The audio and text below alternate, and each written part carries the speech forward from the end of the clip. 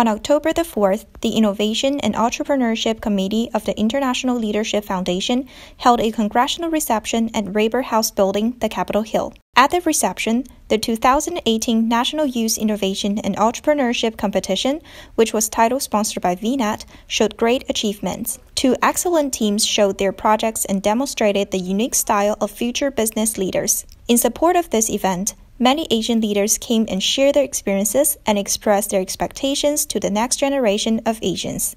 The ViiNet 2018 National Youth Innovation and Entrepreneurship Competition lasted for 2 months and received 15 projects from Washington, D.C., Maryland, Virginia, New York, Illinois, Connecticut, and Ohio. 3 projects stood out after strict selections. EEG Tranquility Project from the Maxwell Yen team won the first prize. They designed a small portable device that monitors brainwaves to assist meditation. Maxwell believes his device has great market potentials, and he plans to finance the project to enter the market. I want to create a new way for people to reliably relieve their stress. So essentially, the way that meditation works is that you calm down, you stop thinking about things that bother you. But the problem is that nobody can really do that by themselves.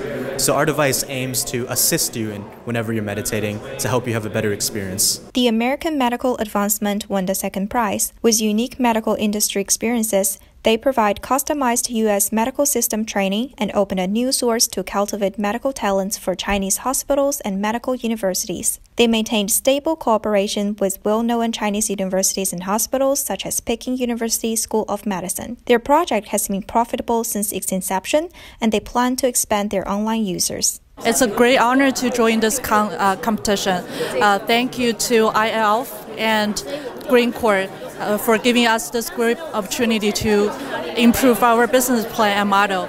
The third prize winner is also noteworthy.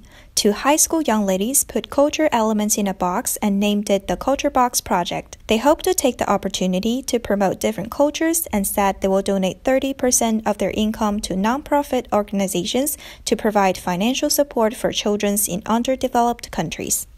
For me, I think I'm actually very excited and hopeful for the future as well, because now that this competition has at least given us a little bit of confidence, now we know that we've actually have the capability to continue trying in the future. So it's not just about what we've gotten today, but it's also what we can get in the future. Many Chinese leaders and successful entrepreneurs came to the event to support the next generation of Asian entrepreneurs, including social activist Ms. Dong Jilin, Chairman of ViiNet, Ms. Stephanie Yu, Vice President of Green Court Investment Group, Ms. Nina Wang, test speaker, Mr. Zhang Lim, etc. Ms. Yu expressed the hope that the committee will continue to carry forward the spirit of Asian innovation and entrepreneurship and encourage the next generation to pass on the diligence and tenacity of Asians. 事实上，作为我们第一代这个移民来讲，也是我们共同的愿景。我们希望我们的下一代比我们过得更好。Many Asian successful business people came from afar to support the next generation of young entrepreneurs and share their experiences. Events like this is certainly bridging the gap between China and the U.S.